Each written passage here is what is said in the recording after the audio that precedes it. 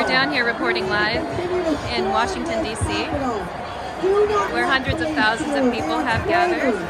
It's million Here, the president. 10 million. Wow. That's how much they expected to be here. 10 million people. 10 million. We're standing outside this United States Capitol building,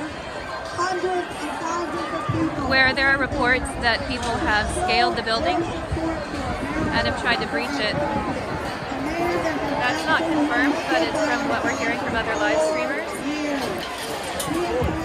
But the crowd is larger this time than at the Mega Million March for sure.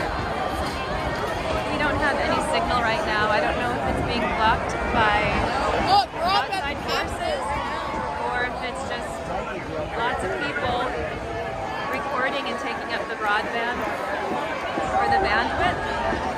So we're just going to keep coming to you in small video clips, see if we can get some interviews, kind of see what's going on down here, and keep you guys informed. All right, here we go.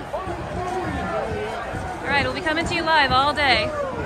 CJ is not with me right now. He's actually heading out to the Washington State Capitol to follow the Stop the Steal march out there.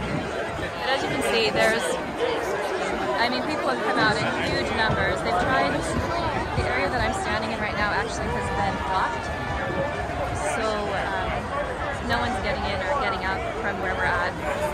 And I'm going to try working my way up to the Capitol and see what we can see.